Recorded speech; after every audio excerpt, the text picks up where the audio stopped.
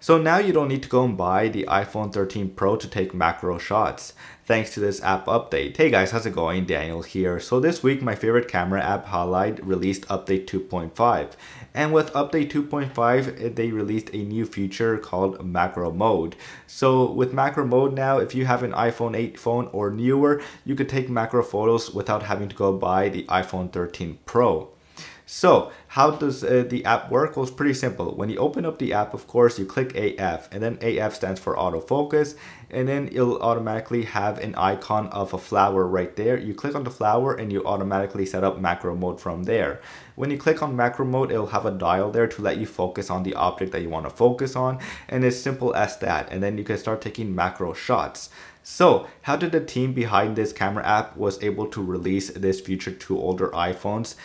Well, pretty much you gotta thank AI to that. So they created an AI system which allows them to automatically use the camera sensor and the camera lens to take these amazing photos and to get really close to the object and able to focus really close to get as much detail as possible. And of course, I had to go try out the app update when the app was released this week. Well, when the feature was released this week, and here are the results.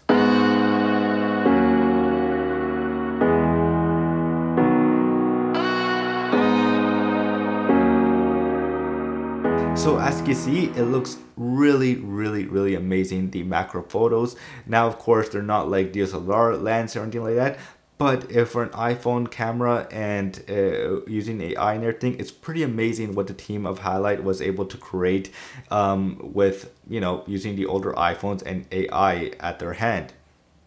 So as you can see, AI of course enhances the photo to make it nice and clear. And actually, if you compare it to the iPhone 13 Pro and the macro shots that it takes, it has competition with the Halide app, or should I say the Halide has no competition. Like the Halide app photos just look so much more clear than if users who are taking macro photos using the iPhone 13 Pro. So yeah, it's just pretty cool that the team was able to bring this feature to older iPhones and to iPhones that don't have the same sensor or same camera lens as the iPhone 13 Pro. And so yeah, so now when I'm out and about and taking pictures with my iPhone, I can now take macro photos thanks to the Halide team and the app that you can now have installed on your iPhone. So yeah, if you haven't heard about Halide, I highly recommend you guys go check them out. I will link I would link the site to my description so you guys go check them out. And as always, I will see you guys later. Peace.